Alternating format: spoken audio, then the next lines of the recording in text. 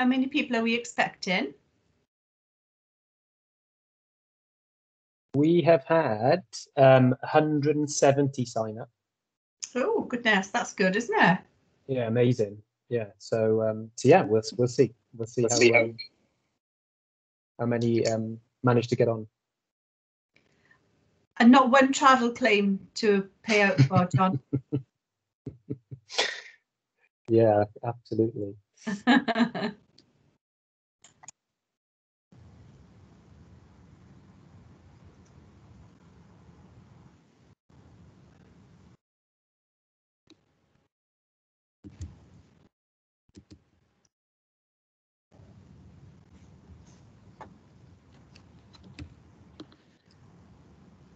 Okay, so I'm going to kick off only because I know everyone's time is precious and it's a couple of minutes after 2. So just to point out that the meeting is being recorded. So if you don't give your consent for that, then please be aware of that. Obviously, if you can keep your microphones off, that would be fantastic. And there will be spotlights and presentations shown as well. So welcome and good afternoon, everyone, and thank you for joining us at the Life Science Hub Wales. And just to make sure we're all in the right place, this is the Wales Innovation Network for Health and Social Care.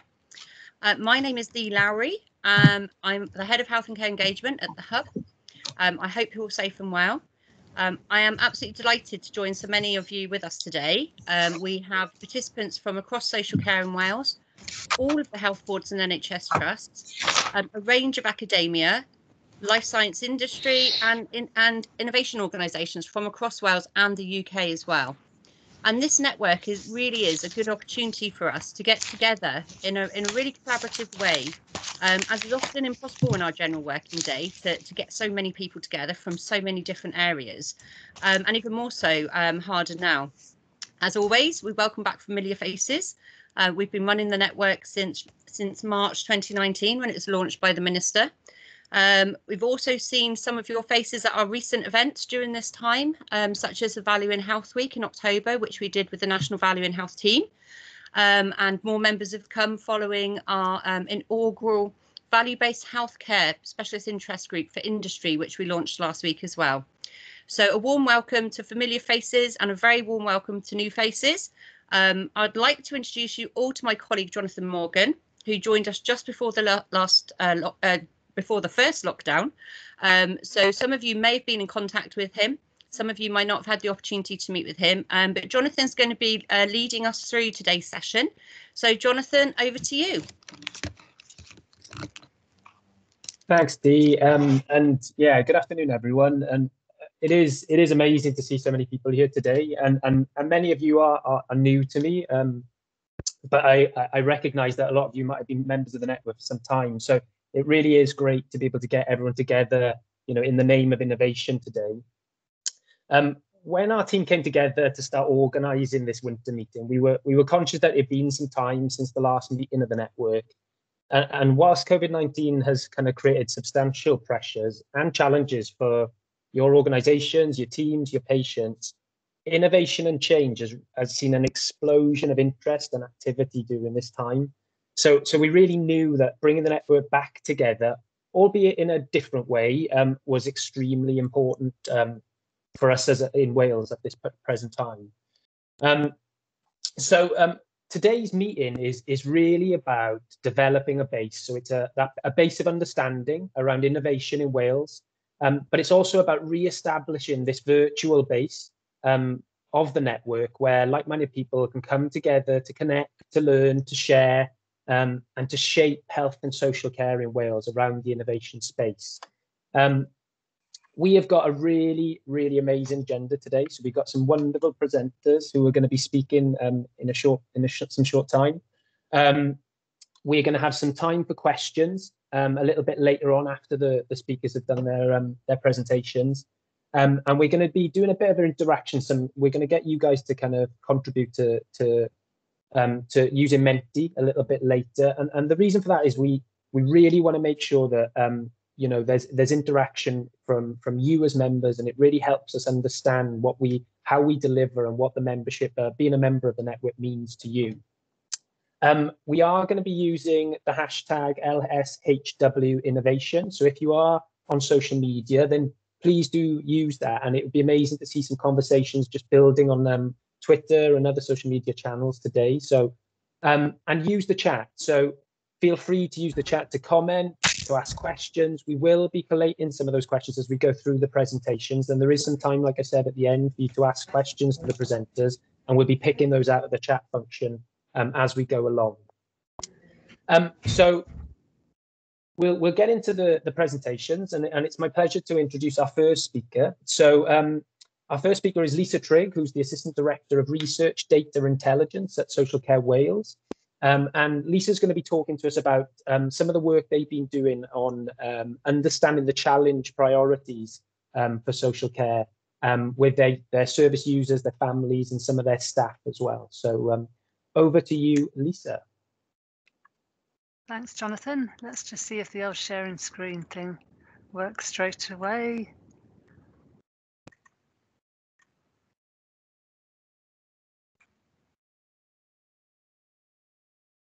How are we going, Jonathan? Is that up on Brilliant. the screen? Yeah, looks great, Lisa. Brilliant. Okay, so hello everybody, especially to those who know me. This is a kind of a strange presentation to start off with on a, well, strange in some ways, really appropriate in other ways, to kick off a session on innovation. What I'm going to talk about is how we've gone about setting some priorities in social care around questions that are important to people with lived experience of care, carers and practitioners. And this kind of reflects an ongoing conversation that we have with the Life Sciences Hub and very many of you about what are the important questions and issues that people see are ripe for innovation. So rather than what can we do to innovate, what should we do to innovate? What are the things that are really testing people and are important areas for development? So what I'm going to do is walk you through a process that we went through very recently last year with Health and Care Research Wales and with the James Lind Alliance, who some of you might have heard of, and to talk about the top 10 priorities that we established with people living and working in social care in Wales. The first thing I'm going to do though, so apologies to anyone on the call who is deeply embedded in social care. I'm just going to refresh what we mean by social care, because there may be people on the call who work more on the NHS side and aren't as familiar with social care. So, and also just like to say that if there are people who would prefer these slides in Welsh, we will make them available at the end. So thank you for, yeah, just reach out if you need them. So, what do we mean by social care? Well, social care is so much more than keeping people out of hospital. And I know we have lots of conversations with our healthcare colleagues, which are, you know, recognise this very much, but equally there are still conversations we have, which is social care really just about avoiding delayed discharges. So it's so much more than just keeping people out of hospital. It's about helping people live independent lives with good well-being, whether they're at home or in care homes. Social care in Wales is a really big sector. We have 1,500 employers, so you can imagine some of the challenges around innovation and development are significant. We too have a large workforce of over 70,000 people. And my colleagues who work on the recruitment and workforce development side counted up there are approximately 65 different roles across the social care sector. And I think this is a lovely collage of some of the work that people do with adults in Wales. There's also a huge amount of work that goes on to support children. So that's social care for you. So what's the exercise that we went through? Well, you may have heard of an organisation called the James Lind Alliance. What they do is work with organisations, mainly in health, but increasingly in social care, to set research priorities, essentially. And this is essentially where this project started. It's a tried and tested method, very systematic, very structured. It brings groups together. So for social care, we see those as people with lived experience, carers and practitioners on an equal footing. So nobody's voice is more important than others. And the James Lind Alliance facilitators go to a huge amount of effort to make sure that that people are given an equal voice. And what these groups do is work together to do what they call identify evidence uncertainties. So what are the questions that are important to these groups? And then go through a very, very systematic process to prioritise those uncertainties and come up with a top 10 list. I'm not going to talk a lot about the process, just to say that it's a multi-stage process. You start with a survey, and I think we had 200 respondents from across Wales. The topics that they come up with are then filtered into potential research questions, and then we have what would be a face-to-face workshop, but obviously last year was actually a really impressive Zoom workshop. This project was led by Health and Care Research Wales, just important to say that, with Social Care Wales as partners, and as I said, in association with the James Lind Alliance. So the first thing that we needed to do was come up with a question to explore with all of these stakeholders. And the overarching question was, how can we best provide sustainable care and support to help older people live happier and more fulfilling lives? So, as I said earlier in on the presentation, social care also looks after works with children who need care and support and to be looked after, and also work extensively with adults between the ages of 18 and 64. But we settled on this as a first question to have a go at. And the reason why this exercise is quite helpful to more than just our research priorities is that the questions we went out to ask people are not really what research would you like done around social care in Wales. They're much broader than that. So you can see on this slide the sorts of things that we asked people, and we had really extensive answers from all sorts of people from all parts of Wales. Is what has helped, what could have been different or better, and is there anything else that you'd like us to find out about social care? And on the practitioner side, we asked what questions should research address to improve health and well-being, and what questions should research address to help people live independently.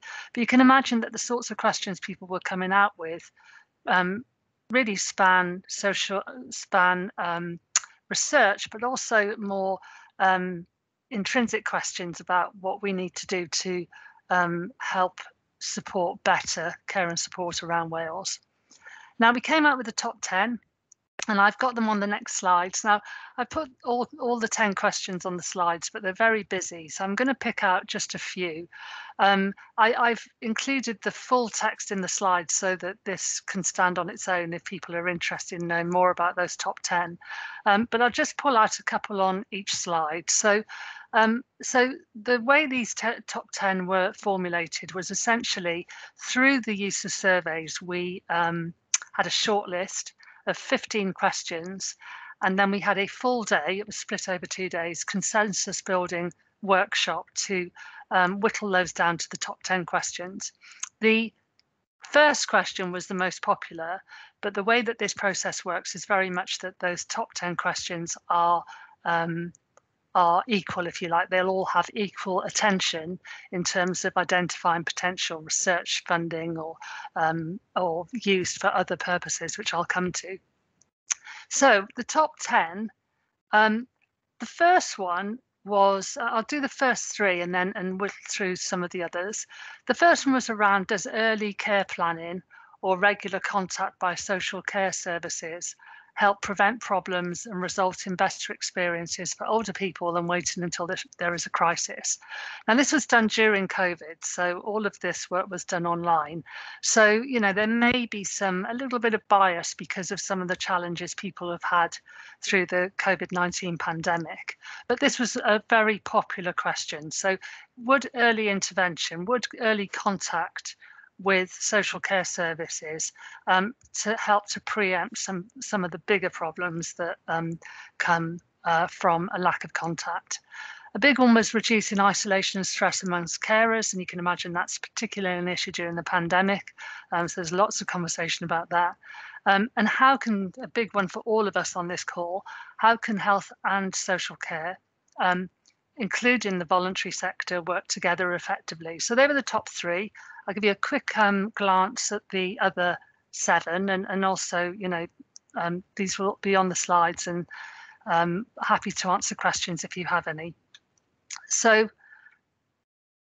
the early planning, sorry, my screen is frozen. There you go. That was the first one. So the other 7 included things like how can we tailor social care better to people's needs. The next one particularly to complex needs. A really big system one is around how social care can be funded in a more sustainable way. What barriers do older people experience in accessing services? So they were 4 to 7. And then a big one on the workforce around terms and conditions, big one on quality, but also one about how can we help people to socialise to reduce loneliness and isolation. So those were the top 10 questions. I'll just briefly talk about what we do next. And obviously, please do get in touch if you want more information. The report will be available on the JLA website quite soon. It's just being translated into Welsh as we speak. Health and Care Research Wales are working very actively on the research side to find funders who can potentially fund these questions. So lots of discussions with the Economic and Social Research Council and the NHR, the health funding body. We're busy sharing the top 10 priorities with interested groups, which is what we're doing here. Also with groups like the Regional Improvement and Innovation Coordination Hubs. And finally, we're already using the questions to inform new initiatives across research, innovation, improvement and evidence-informed practice. So just a couple of examples, we're working with Public Health Wales on the Network Data Lab to inform some of the questions there, and also working with Susan Miles, who I know is on the call, from Health Technology Wales around thinking about how we can propose topics for Health and Technology Wales. So sorry, Jonathan, I went half a minute over, but please do get in touch if you have any questions, and I will give the screen back to you, Jonathan.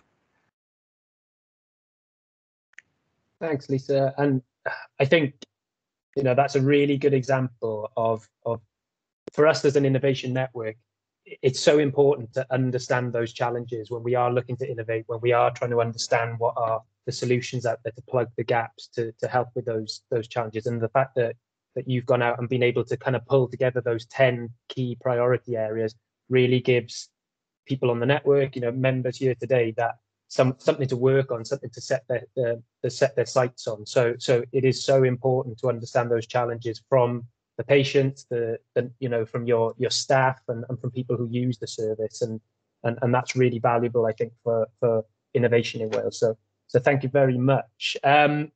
Okay, fantastic. So we're going to move on to our next speaker. So next we have Tom James, who is the Assistant Director of Innovation at Aneurin Bevan University Health Board. And Tom's going to be talking about the NHS Wales COVID-19 Innovation Study. So over to you, Tom. Brilliant. Thanks, Jonathan. Just confirming you can all hear me okay, yeah? Sounds good.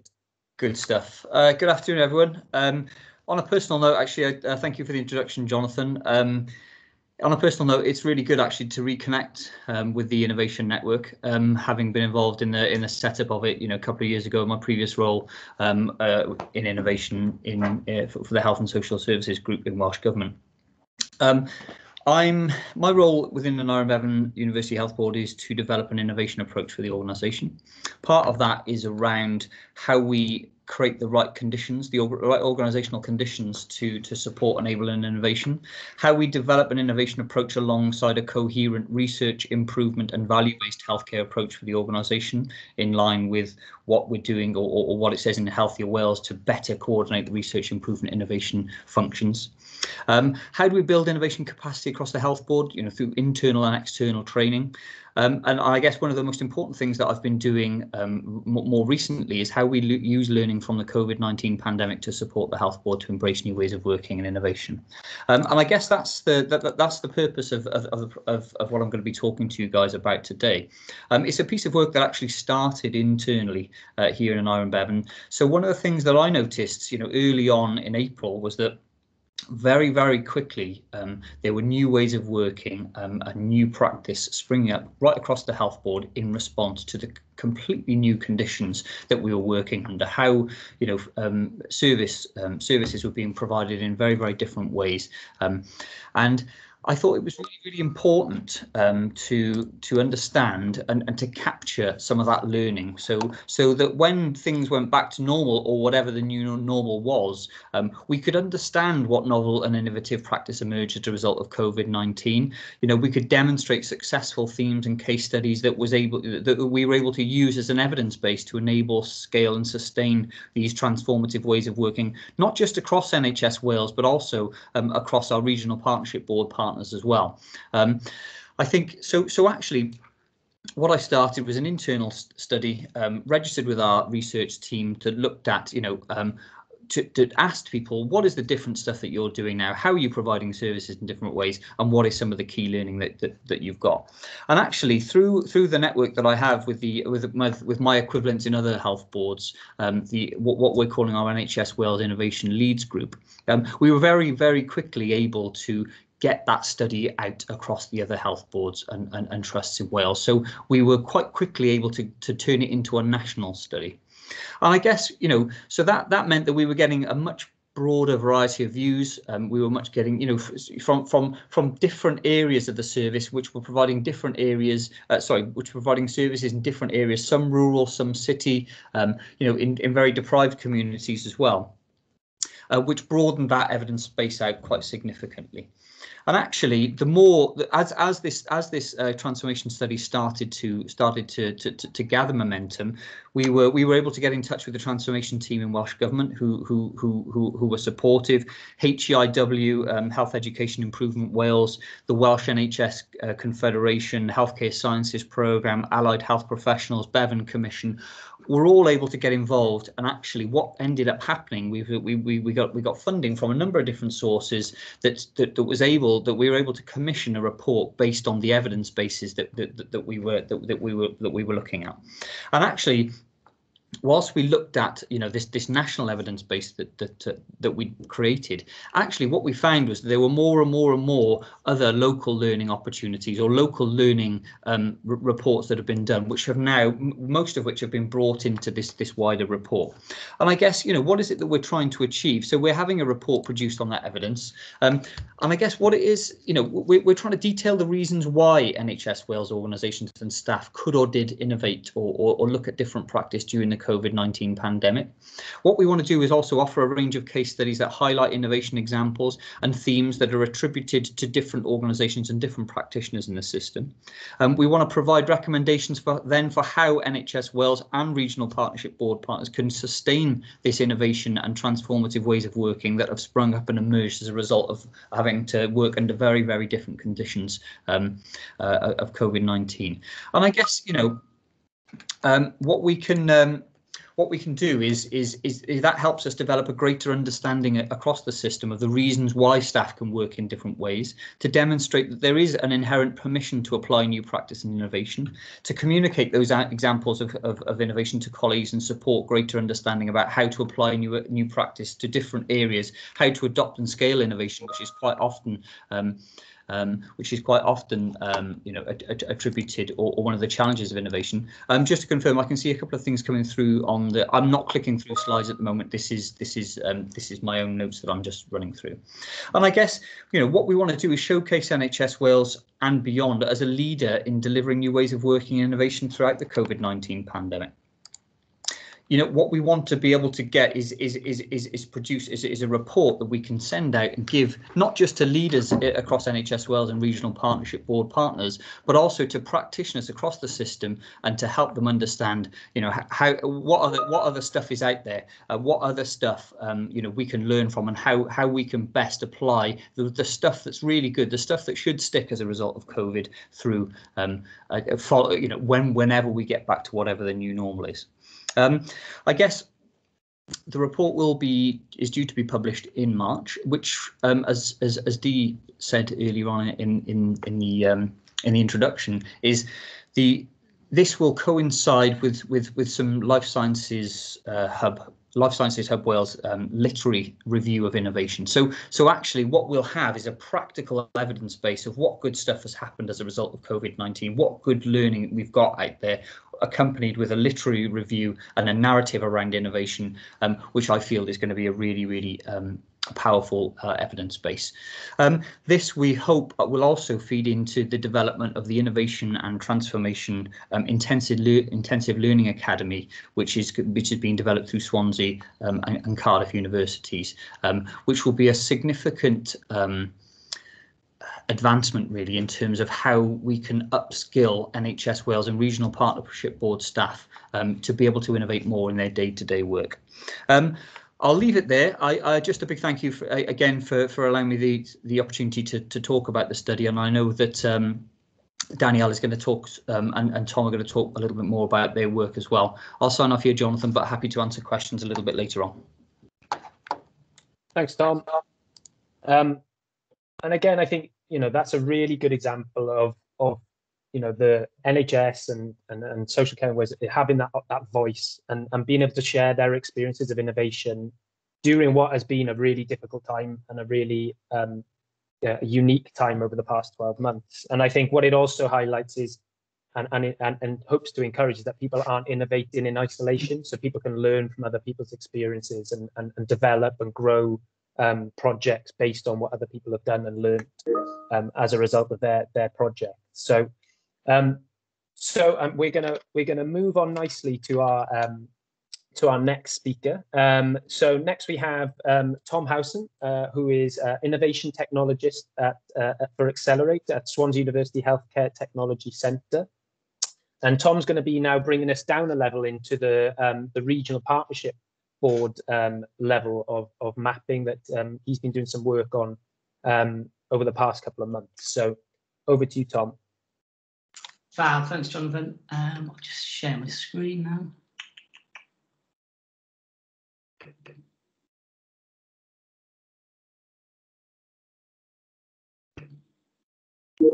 Can everyone see this? Yeah, Yes. I can see it, Tom. Yeah, fab. Okay, cool. Yeah, thanks again for the opportunity to present here, and it's a great platform. I see significant opportunity for developing health and social care networks and innovation projects within. So my name's Tom Howson. I'm, as Jonathan said already, working at Swansea University Medical School in the Health Technology Centre for the Accelerate programme. So I'm here today to talk to you about health and social care research, innovation and improvement ecosystem mapping we're currently undertaking with a number of the RPBs in Wales. I plan to just give you a brief overview. I know it's 10 minutes, so this is a very big project to squeeze into 10 minutes. So I'll give you a brief overview of the project. I'll describe the project approach, the emerging findings. I'll then show you some examples we found. And just a warning, these obviously aren't all the examples. These are just ones we picked out. And then I'll move on to describing the next steps of the research and where we're looking to go in the future, I guess. So the project overview, the project basis, I guess, spans back to the findings from the Parliamentary Review on Health and Social Care in Wales, which found that the current models of service provision across health and social care are unsustainable in Wales at the moment. In response, the Welsh Government, through the Healthier Wales strategy, called for significant transformation and development of a seamless system of health and social care, which is underpinned by research, innovation and improvement activities. To support Welsh Government's ambitions and this RII activity, the Welsh Government proposed the establishment of a group of research, innovation and improvement support hubs, which are now established within each RPB as, sorry, this is a bit of a mouthful, but the Research, Innovation, Improvement Coordination Hubs, or RIC hubs, as they'll be referred to. So the aim of the project we're undertaking is to map all health and social care research, innovation, improvement activity at a regional and national level. And the aim of this is to inform the emerging strategy of the newly established RIC hubs. So we can inform with an evidence base where strengths and weaknesses exist within these sectors, highlight and share best practice across health and social care research innovation, identify possible barriers and enablers to research, innovation and improvement work, and most of all, I guess, assess and identify where the RIC Hub could add most value to yourselves as stakeholders within this realm. So the project approach, it's a 4-stage approach effectively. We use a multi-layered ecosystem mapping approach. We use the term ecosystem, I think, because we find the term health and social care sectors quite restrictive, whereas ecosystems, if you refer to nature, there are a number of different components all contributing to the functioning of the system. So we call this the research, innovation and improvement ecosystem. So this mapping centres on mapping of the stakeholders within the sector. So that's health, social care, the local authorities, academia, third sector and industry. Although the focus at the moment hasn't been so much on industry, but that will be in the following phase of these projects. So in order to achieve this, we aim to break this down. We first look at the assets. So the regional assets are the organisations, the people, the bodies that are able to undertake ROI in health and social care across each of the regions. We then look to map the activities these assets are undertaking. And then also we're looking at the relationships that exist between these assets and stakeholders within the systems to identify where there are gaps, where more joined up and integrated approaches could be more successful and drive improvement and innovation and research activity. So in order to do this, the 4 work packages include desk-based research to start, which involves just examining the published and internet sources. We then interact with stakeholders by surveys and semi-structured interviews. The findings and data are then analysed through 3 different forms of analysis: thematic analysis, geographic analysis, and network mapping. And at the moment, we're currently doing this with 3 of the RPBs, the regional partnership boards, with 3 further regional partnership boards looking to add in February.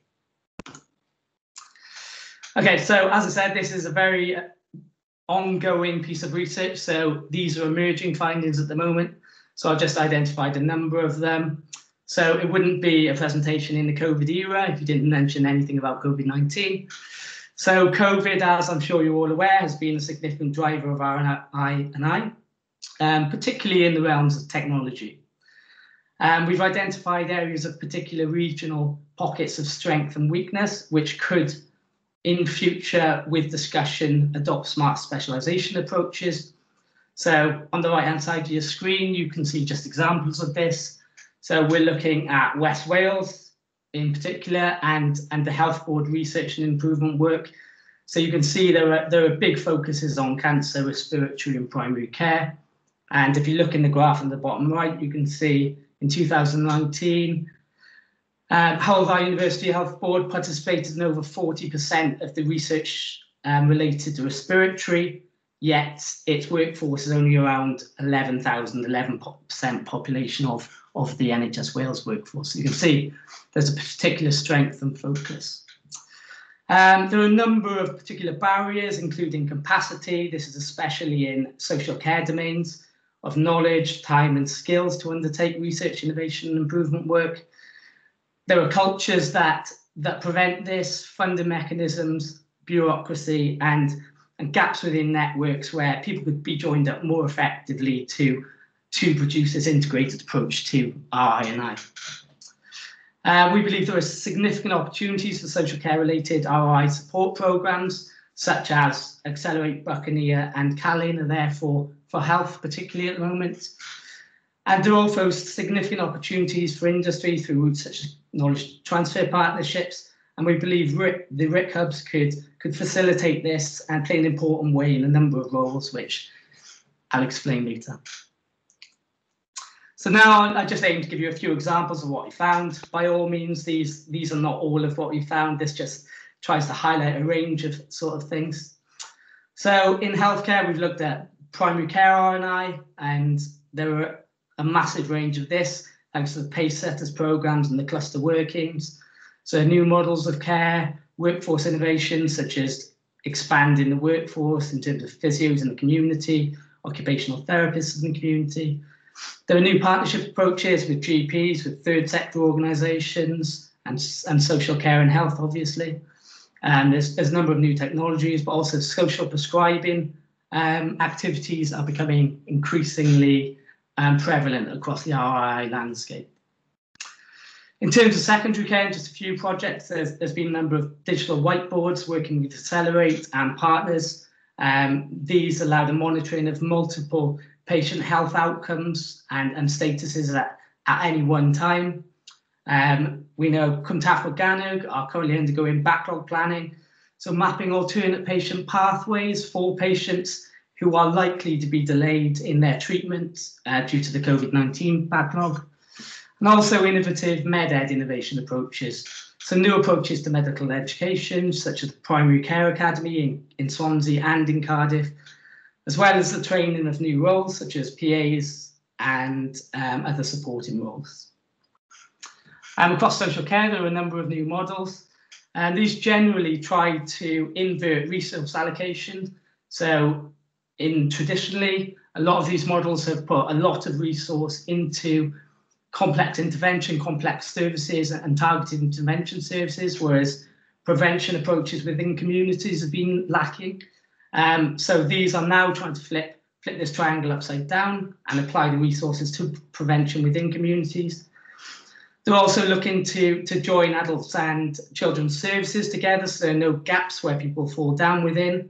And they're also trying to look at a more holistic type of service, not looking at the individuals, but rather looking at the wider determinants of need.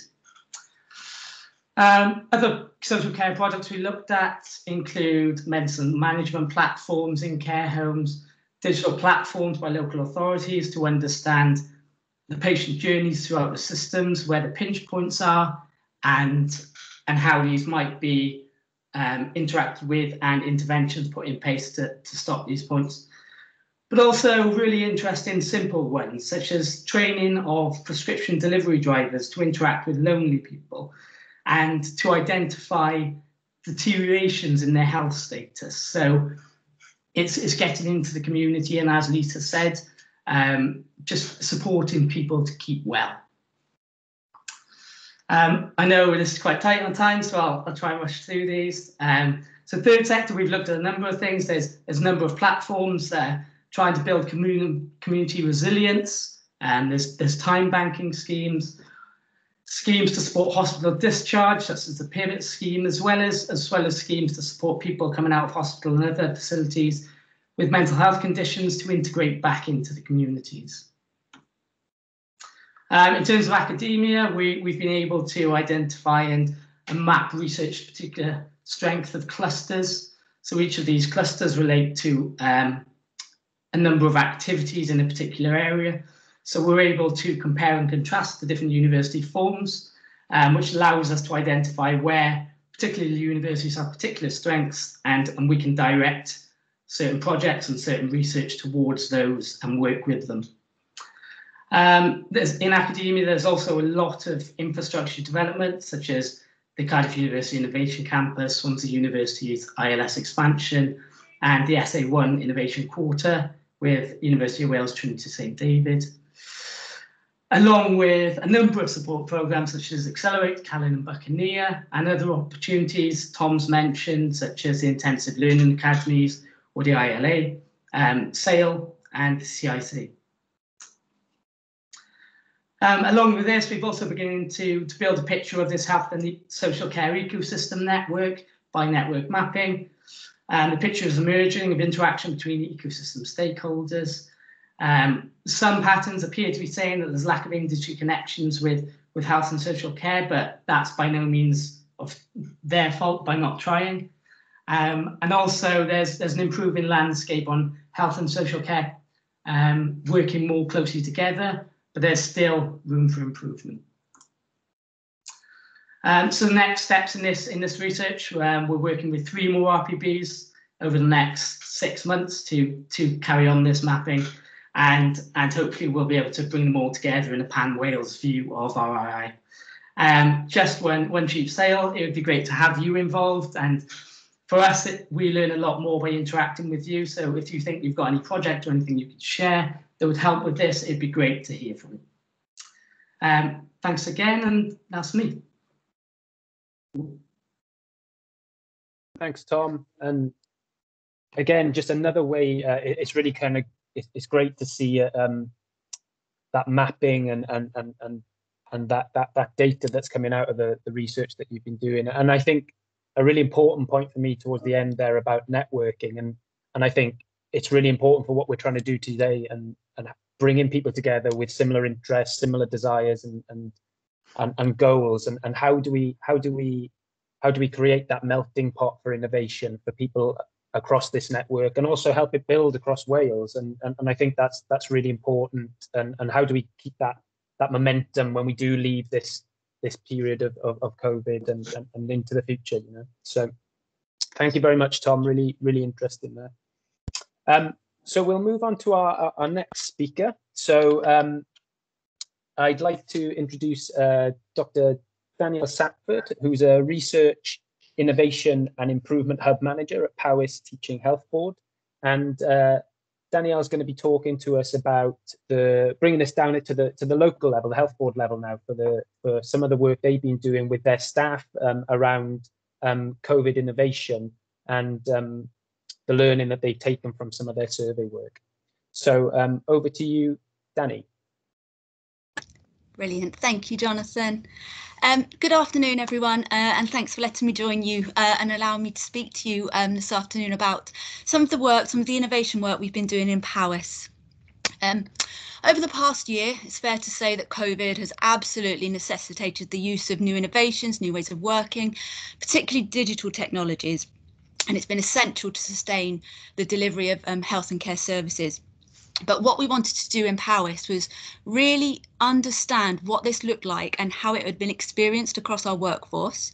So back in the summer of 2020, we asked our workforce to share their experience, their observations, their insights, their learning about the way COVID had affected their ways of working, the innovations in digital tech that were introduced or scaled up over that period. And we didn't only ask about the what, but we asked about the benefits, the successes and the challenges therein. And we also asked our workforce about their ideas, emphasis on the word their ideas based on their experiences, knowledge and learning across this period for innovations or new or improved ways of working that we should be looking to in the future. So today I'm just going to use this opportunity to share some of the highlights where that learning through that early COVID response phase has led to ideas for innovation that we would like to now pursue as a health board. I've chosen all the ideas and innovations that link to one specific theme that came out of that broader survey work that we'd done, and that was around specifically the ways of working and the ways we contacted and communicated with our patients and service users. So, for example, we learned that in remote rural areas like Powys, we need to innovate and think really creatively about digital inclusion. We have real challenges around the variable internet connectivity and the lack of access to appropriate equipment for some people. So several ideas have been proposed around upskilling, providing equipment, but also as well as looking into our communities and exploring how we can in partnership facilitate digital access to health and care services through community spaces.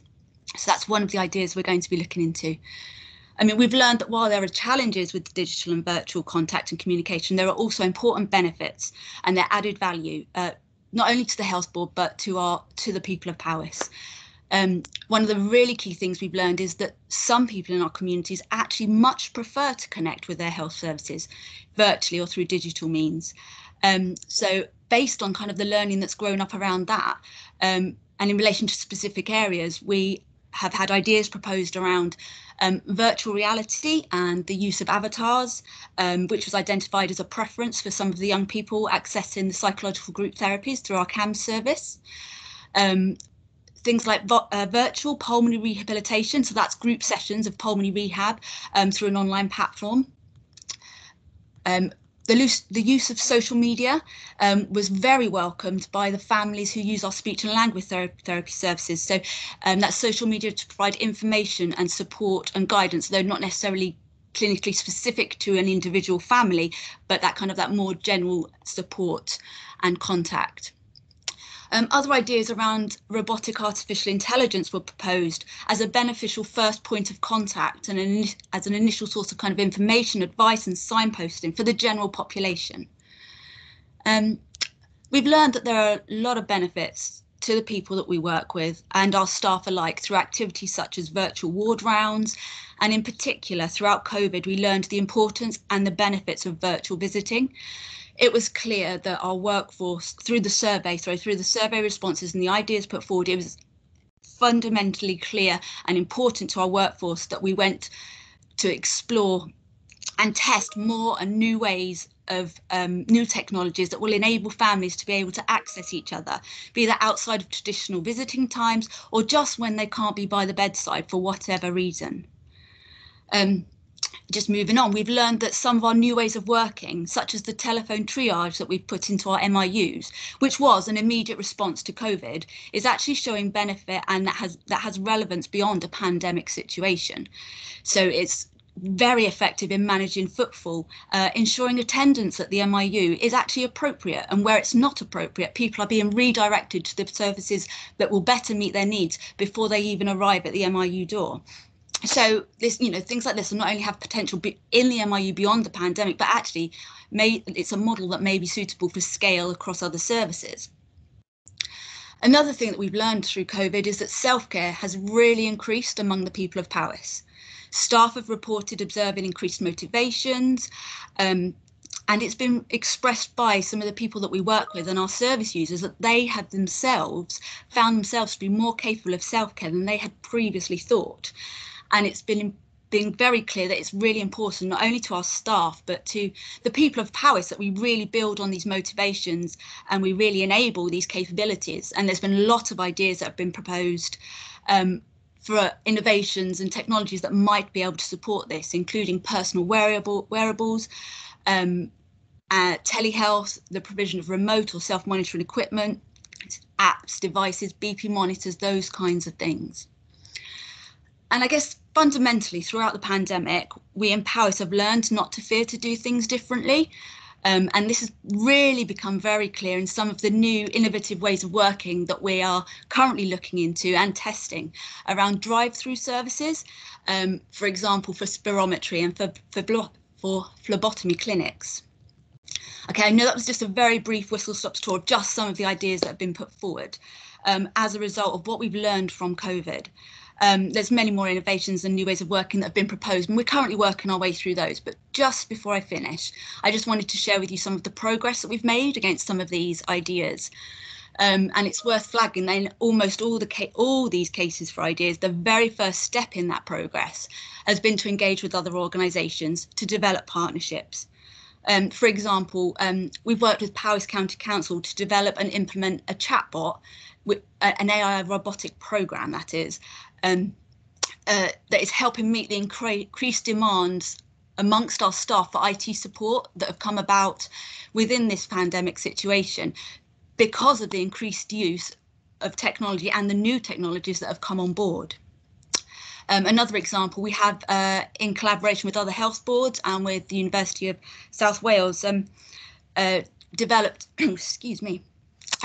a proposal and submitted a bid for another AI robotic technology, but this one is really to work alongside and support our prevention agenda. And we are, with support from the Life Sciences Hub, developing partnerships, horizon scanning for proven innovations from elsewhere that we can test and adapt and adopt in Powys. And these kinds of things that I'm referring to are wearable technologies. Our two priority areas here are for minimising the falls risks and looking at things like apps for managing diabetes. We're looking at tech and industry outside of health and care and possible solutions from other places that might actually help provide solutions to some of the needs we've identified. As I mentioned previously, virtual reality avatars for our CAMS service users to engage remotely in psychological therapy. Well, we've found that there are similar products already in use in education. So we're kind of looking towards products that are already proven to see if we can test in our particular circumstances. And we've also got a couple of our own homegrown innovations that have developed over the last year, new ways of working that we are either in the early test phase, or we're just coming to the end of our very initial pilots, and that's our virtual pulmonary rehabilitation and our drive-through spirometry. And of course, once all that evaluation evidence, that data is compiled, that will be ready to share much more widely for any other areas, any other sectors that might be interested in these kind of models or anything similar that where we can share that learning. Anyway, I'll draw to a close there. Obviously happy to take any questions, and thank you. Back to Jonathan. Thanks, Danny, and I know we've spoken about your survey work in the past, but I think this is a really good example of how connecting with the staff is so important around innovation, and I think developing the culture around innovation and how people see it as an opportunity rather than a challenge for developing the services for their patients. And I think in Powys, where that rural aspect to the area is really important for the staff, for trying to improve the services that their patients kind of receive. So thank you to all our speakers. That I really hope you've enjoyed that, and I know I have, and it's been really good to kind of get that first of all, as we would in innovation, to kind of set the scene with the challenges and really understand what we're trying to do and why we're trying to do it, and then breaking it down over a national, regional and local level to kind of really pick out what are the kind of key challenges, but also the opportunities and activity that's happening in Wales. So we're going to move to some questions, and they've been coming through thick and fast through the chat function. I'm kind of doing multiple screens at the moment, so do bear with me while I pick some of those out. So, I think we've got a question. I suppose this really applies to all of you, but I think it was particularly for Lisa, and it was from Charlotte, just talking about how will all the work that you've been doing, Lisa, how will that be fed into the RPBs, the regional partnership boards, so that it's translated into practical change rather than just remaining at a high level, at high level profiles? Thanks, Jonathan.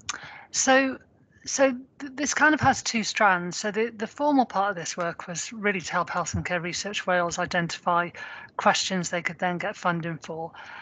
But as part of the research and development strategy, people may not be aware that there's a social care research and development strategy, which is on our website. Our big thing is about supporting people in the sector to use evidence. And obviously this is just another form of evidence around how we should be prioritising or could be prioritising. So we are trying to reach out as much as we can, essentially. I've talked to Jason Lintons about presenting to all of the regional improvement and innovation hubs, but we are very much up for sharing this information as widely as possible, and certainly with directors of social services. But if there is an audience in the RPBs that you think would benefit from hearing, get in touch, and we'd be very happy to go and present or present virtually or send more information. So we are keen that this is shared as widely as possible, so that it has a much bigger life than just informing research funding. Thanks, Jonathan. And Lisa, while I've got you there, so your partnership with the James Lind Alliance, so questions come in from Mark Davis just about, do you feel that kind of helped you focus around these challenges and really focus the efforts over the past 12 months? Yeah, I mean, it's an absolutely superb process. It's so systematic, but also, what's really important is that point I made on one of the early slides about how it doesn't give preference to any particular voice. It, it's a very inclusive process. And we also went to great lengths to reach out to people who are seldom listened to, gypsy and traveller communities and LGBTQI communities, and tried to make sure that we had as good a representation as possible. What I would say, so the formal priority setting partnership that JLA do is an 18-month process, and I'm not entirely sure how much it is, but I know it's quite famously expensive. The process that we went through was we called it in association with the James Lind Alliance, and it took 7 months. And I think it came in. We had a half a full-time project manager, and it came in at about 15,000. So it's not a cheap process. You don't embark on it without a good reason. But in terms of the systematic process of setting priorities, I would highly recommend it, particularly if you want to make sure you get a good span of voices and really build some consensus around priorities. So highly recommend it, yes. Brilliant, thank you. Tom James, I can see you've got your hand up. Yeah, I just wanted to say really that actually, and building a little bit on what some of the stuff that Lisa said, is about we really want the evidence coming out of the innovation and transformation study to be applicable across regional partnership board partners as well. So it's not just about these things are for the NHS. Whilst some stuff that comes out of the report and the evidence base will be distinct to NHS organisations and the services that only NHS organisations do, actually some of the lessons and the learning and the recommendations will be applicable to across the public sector more generally. And I think we've got to look beyond beyond health boundaries to health and social care boundaries, in line with what A Healthier Wales suggests, which is a long-term plan for health and social care, and that's what distinguishes the Welsh strategy over others, I think. Thank you, Tom. So I'm kind of moving down the questions in order as they came in through the chat. But we've got a question or a point really just about any of the backlog planning or exercises that look at alternative pathways, journeys for better care for patients should consider collecting PROMs. And that's come in from one of our Value in Health team members. Is this something that's on the radar for any of you as you've been kind of going through this journey of understanding the innovations that are taking place in Wales?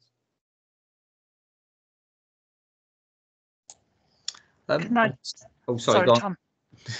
I'm going to jump in for social care, as you would expect, and just to make the comment that we love your lovely health version of value-based healthcare and the idea that outcomes are important. I think we would all stress that it's 20 or 30 years in social care since we adopted outcomes as a good way of measuring quality, in inverted commas, or at least experiences. So I would point out that if people are interested in how we have gone about doing this in social care, there's a rich literature about the challenges of identifying attribution or even contribution in social care, because it is such a wide-ranging set of care and support. So I am just going to put in a point that the two things exist in both health and social care, but in very, very different ways. So I just wanted to make that point for anybody who's not familiar with some of the stuff that's happened in social care over the years. Sorry, Tom. No, that's all right, Lisa. Ladies first, always. I think it's an important point to, whilst I'm not going to respond directly to PROMs in the work that I do, I think the point about how we focus on value in healthcare and value being patient outcomes, patient experience, and resource efficiency as well. I think it's just such an important aspect of the work that we do, and if we can't tie it back to value, then I think we should be looking at how we can do it differently. And I'm really hopeful that whilst the innovation study won't focus specifically on PROMs, I suspect. I would really want the value to be an intrinsic part of how we focus the report, in order to focus on value and to make sure that we're getting value from the things that we're doing. Brilliant, thank you, Tom. I'm going to have a bit of a presenter's privilege here and ask a question myself, but I suppose it's just going off the back of the work that you've done, Lisa, with your service users.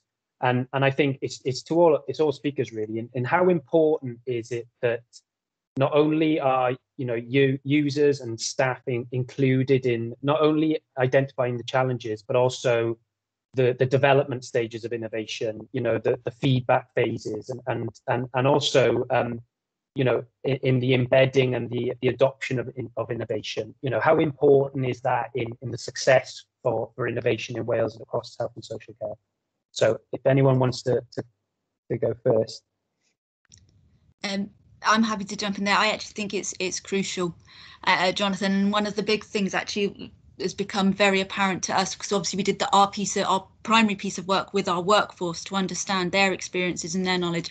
But what we're now actually in development, what we're planning to start up in the next, well, hopefully by April it'll be up and ready, is actually to do a very similar exercise, but with the population of Powys. We want to understand what's important to them. We understand based on the population needs assessment where the sort of the priority areas are or should be from that perspective, but actually it's really important to us now, not only just around innovation, but with a similar line of inquiry around research, because there's slightly different timescales and slightly different kind of approaches. Also quality improvement as well, that can be thrown in there, but actually understanding what is important to them, and really understanding what works and what doesn't for the people of Powys is also critical, and you can't do that without a proper engagement. And once kind of the ideas that we need to pursue are properly established, that's when we also need to, you know, right the way through from that finding out, that development of the idea stage, right the way through, even on the evaluation team, it's essential for us to have the people of Powys on board with us all the way. So that's really what we're focusing on in this next year, is actually developing the infrastructure to enable that. Brilliant, thank you, Danny. Tom Howson.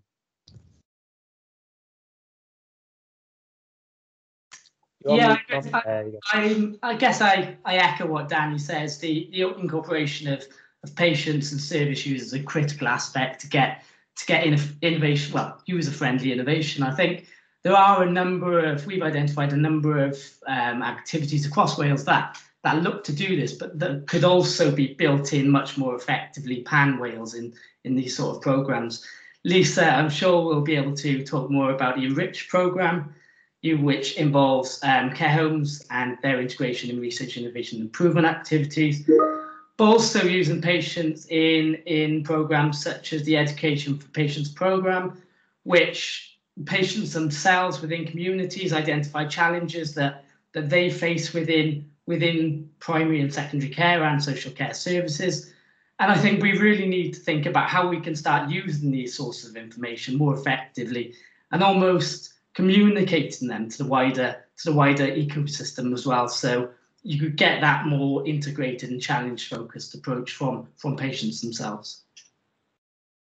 Brilliant, thanks, Tom. Lisa? Yeah, we come from a slightly different perspective in social care.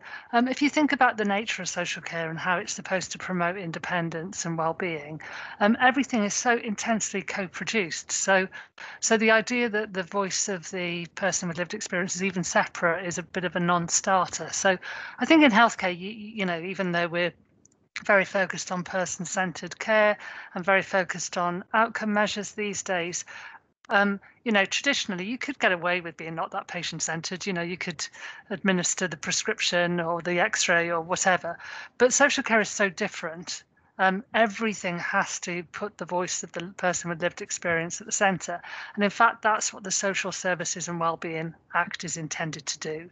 It's all about outcomes. It's all about what matters. It's not about how services should be designed. It's about what support people want and need. So Sue, I think Denman put a comment in the side, and I'd utterly uphold that, you know, so that's all the way through, whether it's research or delivery or design.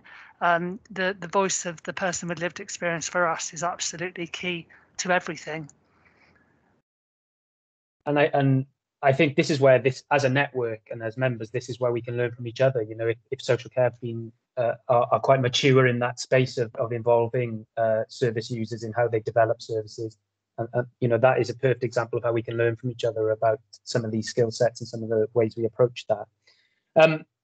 So I'm gonna one of the questions again which has come through, and I'm probably rewording it slightly, but is just about how each of you may be have engaged with industry about some of these challenges or some of the approaches to innovation, and what your experience of that has been.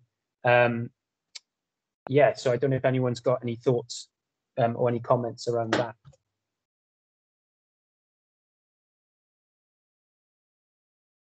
Tom James? Yeah, thanks. I think we talked at the technical briefing, actually, before the meeting started. We talked a little bit about, you know, what successes we had seen in terms of working with industry there have been as a result or during COVID-19. And I think actually, you know, the fact that, to point to a good example, you know, where the life sciences hub have supported the NHS is where you've taken and held the ring for some of the procurement of PPE for us, because actually, and I said this before, so apologies to the panel, but every man and his dog were emailing me at one point at the start of the pandemic to say that they had PP or to offer PP or to try and find out about PP. And actually to be able to kind of focus those to one point in the system, which was linked up, you know, and through the Life Sciences Hub and NHS Wales Shared Services Partnership, actually that's just a fantastic example of where you bring it through one pipe, if you like, and then you filter out the good stuff and the bad, or not the bad stuff, or the stuff that's not appropriate. And it takes that burden off the NHS. It gives the NHS a real solution. And I think the hub has got a real role to play in supporting the NHS to do that and to do more of that, you know, and which ultimately comes back to, and I guess we talk it in one perspective about patient-centered care and what the patient wants or what the customer wants, but if you like. So, but I guess when we talk about innovation, it means what is the clinical need that we're trying to fix here, and why would we work with someone else? So if we have a clinical need and we need to work with someone else, just because we don't have or necessarily have the capability to do that ourselves or the capacity to do that ourselves. So I think what we know in the NHS is that we know the areas in which we can do different things. To have some sort of a resource or a solution provided in, say, for example, the industry bought for the Life Sciences Hub to say, where we say we want to work with an AI company, or we want to work with a company that can help us to redesign a particular pathway, you know, and use data in a different way. That's the sort of thing I think we could really use, particularly in NHS and the public sector, to as that kind of brokerage between NHS or public sector and industry. And Tom Howson?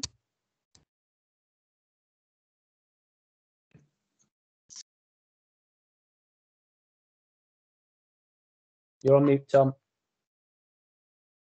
Sorry again.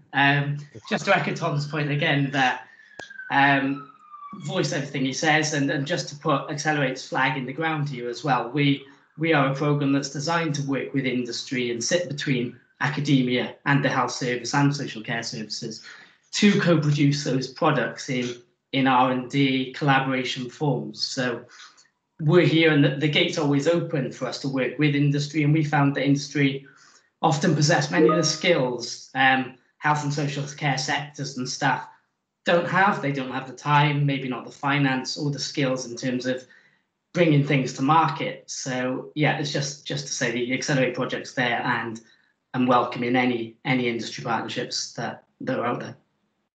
Awesome, thank you, Tom. And you know, for me, and you know, from a Life Sciences Hub point of view, you know, I think Tom James makes a really good point, and that is our role. You know, we are here to try and encourage the adoption and, you know, and spread of innovation across Wales, and we have a really good relationship with industry, and we are here to kind of collate and work with partners to come together, and you know, that is our role. That is why we are here, is to support the health board, support health and care, to be innovative and to work with innovative partners. So and you know, and if there's anyone on the call today who wants to get in contact with us to try and to start that discussion, then we're very welcome. We're very welcome to that. So we've run out of time on the questions, but we're gonna really work hard we're gonna pull all the questions off the chat, and we're gonna work with the speakers to see if we can answer them as best as we can, and then we'll send those out. We'll send the answers out to everyone who's asked questions and to the network, to all the members. So we're going to have a little bit of a change of pace now, and we really want to kind of get you involved in for us as hosting the network. We want to hear from you about how the network can really develop now that we're kind of sitting in this virtual world. And historically we would have met in a space, and we would have had coffee and had the chance to network and chat around some of the presentations, but it's a lot harder to do that in this kind of space these days. It's when we I suppose what I'm trying to say is that this is how we now interact with each other, and with all the benefits that platforms like Microsoft Teams and Zoom bring, there are still gaps around how we interact and how we connect with each other, and with those who are both in and outside our network. So it's really important for us to understand how we can develop the innovation network and how it continues to meet your needs as members, as we work through probably what is going to be a blended approach to how we can host the network in the future. So we're going to move to trialing Menti now. So for those of you who haven't used Menti before, it's an online polling platform. So if you've got your phones handy, or if you're using a separate screen like I am, you can pull up a separate web browser. And you can see Priya, thank you very much, has just brought up the code that you'll need. So if you go to menti.com, so that's MENTI.com, and put in the code 4358493, you should find yourself with the Innovation Network for Health and Social Care screen coming up. So I'll wait a little bit just to kind of give people a chance to go on. So we're just going to ask you a few questions, and we're just going to kind of get a bit of a feel for what the network, and as members, your thoughts are on some of the ideas that we've had about how we can kind of develop the network and mix it up a little bit for future meetings to try and encourage some interaction and some engagement across the membership. So don't forget that if you are on social media, we are using the hashtag LSHWinnovation.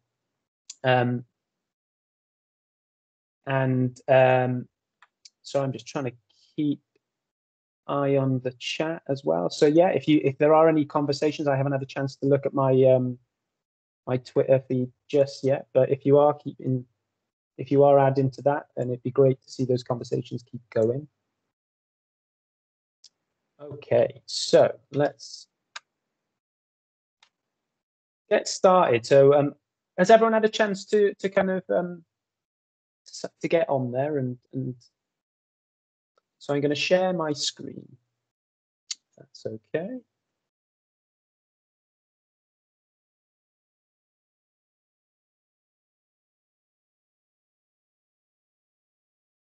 Okay.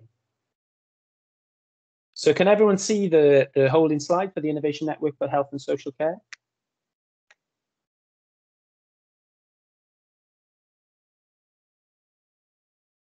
Yes. Can anyone give me a verbal? Ed? Yeah. Fantastic. Thank you very much. Okay, so if I move things along, so we're going to move to the first question, and what this is asking is, what we're trying to get at is, what were the reasons you signed up to be part of the Innovation Network? What made you join? What were the things that kind of got you here today, and what is it about an Innovation Network that kind of gets you to these events, to these meetings? And you're going to have the chance to put a number of different words in there, and what we'll see is a word cloud come up. And for those of you who haven't used this before, what we'll see is that the popular words, or the ones that come out most frequently, will be larger and in bold, and the ones that are kind of smaller, that aren't coming up so frequently, will be kind of in less bright colors and kind of smaller in size. So as I would have expected, we're seeing a range of different reasons coming up. So we're getting things like innovation, so networking, collaboration, learning. What else have we got there? Partnerships, technology, inspiration, practical ideas. Okay. And I think what we've got to appreciate is that there will be those of you who are on different parts of your innovation journey, and whether that is you know, actually working in innovation or different levels of innovation. So it is really important to us that we really do try to appeal to everyone across the network, based on their skill set or actually the experience they have of working in this space. So, you know, this is great, you know, and I think some of those top things coming out there for me that are jumping out at me are collaboration, networking, and learning. And I think, you know,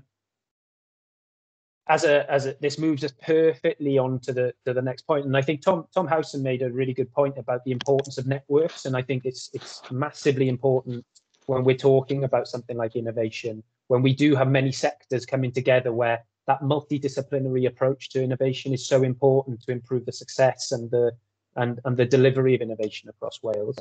So thank you very much for kind of putting all your thoughts into that. And I don't know about everyone else, but there were kind of 3 that are jumping out at me there, not to kind of take any shine off the others. But we'll move on to the next question. So this is where we kind of want to look at some new ideas. You know, this is a new space for us, even though we've all been doing it for a bit of time. It's really important to us that we keep things fresh and it appeals and it works and keeps people moving. So, you know, what different features might encourage you to interact with the other members who are at the network events or at the network meetings? And people are going for it. Fantastic. So we've got things like access to a meeting list prior to the meetings, or, you know, we've got digital business cards or pre-event social media discussions. Now, this isn't a full, you know, a complete list. And if anyone's got any additional ideas to how we might do this, and for me, this is kind of like the wraparound to these events and to these meetings about how can we keep this engagement, this interaction, both before and after we meet, you know, in this kind of on this platform like Microsoft Teams. So again, just looking at the screen, there seems to be a lot of popularity around having access to the meeting list, attendee list. And I think, you know, similarly to if we were going to a conference and as a team, you know, we talked about going to conferences and checking who's on the list to see who we want to kind of go and talk to or engage with. So it's kind of really great to see that. And these are some of these ideas, and some that might come out of the chat are ones that we will look to try and, you know, add as threads to some of the future events as we move forward. So great. Okay, so we'll move on to the next page. So the next one is just looking at within meeting kind of opportunities, and you know, these are just again some examples. But which of these kind of networking formats would you like to see featured at future network meetings? And we've got things like facilitator-led breakout rooms. We've got things like so I've just seen someone, you know, topic-focused breakout rooms, skills swap shops, and social media takeover, and that may be where members take over the brunt of the discussion within social media, or skill-based activity sessions. And again, you know, we're just looking for ideas around which of these really appeal to you as members, and which you feel would encourage that networking and that engagement, and facilitate that collaboration and facilitate those connections that, if we look back to the first slide about, were important things for why people have come to join the network. Okay.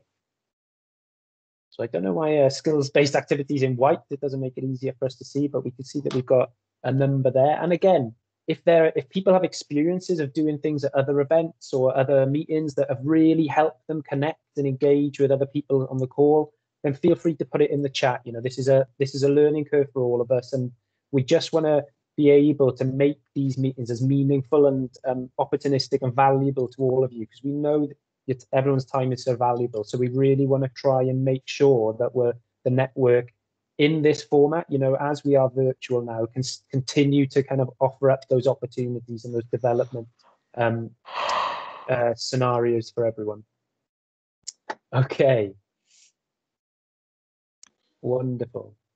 So I can see the chat is also going a bit bonkers next to me. So I'm going to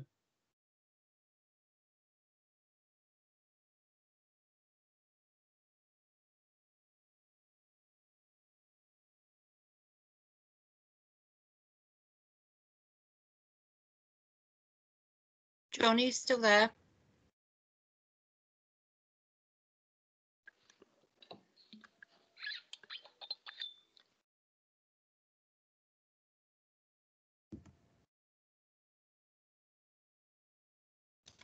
Right, can anybody hear me?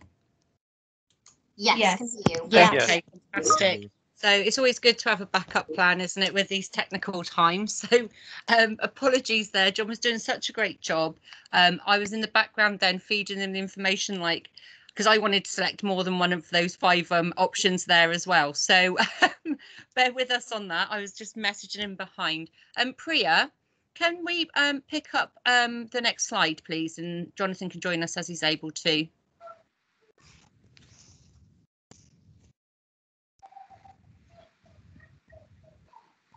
Sorry about that, everyone. I managed to just take myself off Microsoft Teams, which was... That's okay. Are you back, John? Because obviously you're in charge of the slides.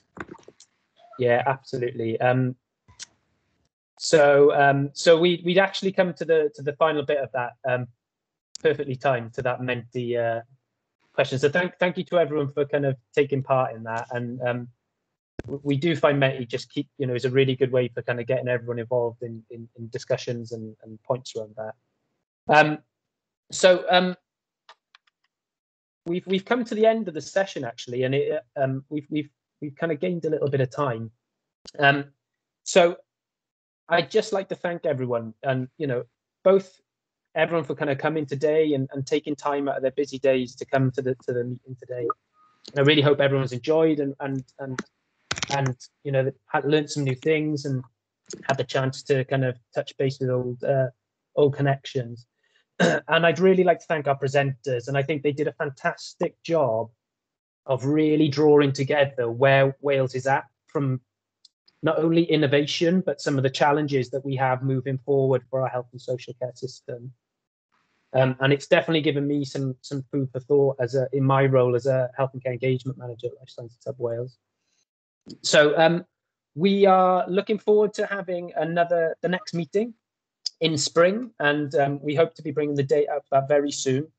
And with that information, we'll be sharing presentations from today, information on how you can go back to and watch the recording of the session, and we'll also be kind of sending out any links that have been discussed within the chat or within the presentations today.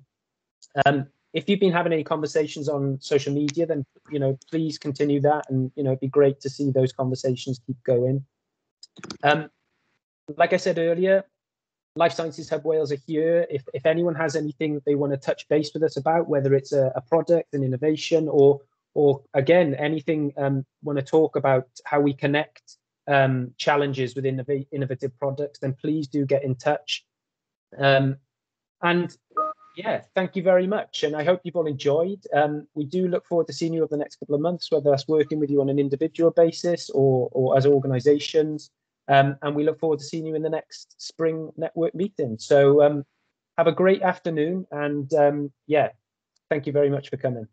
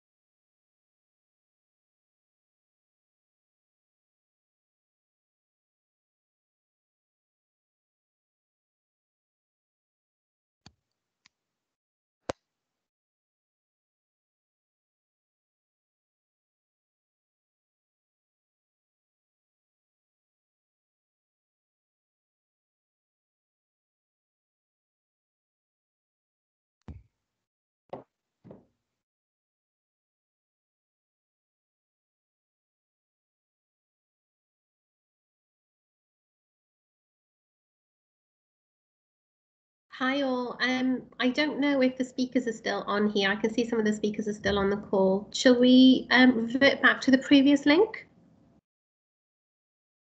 Yeah, let's do that. Let's Perfect. We'll see you there. See you in a minute.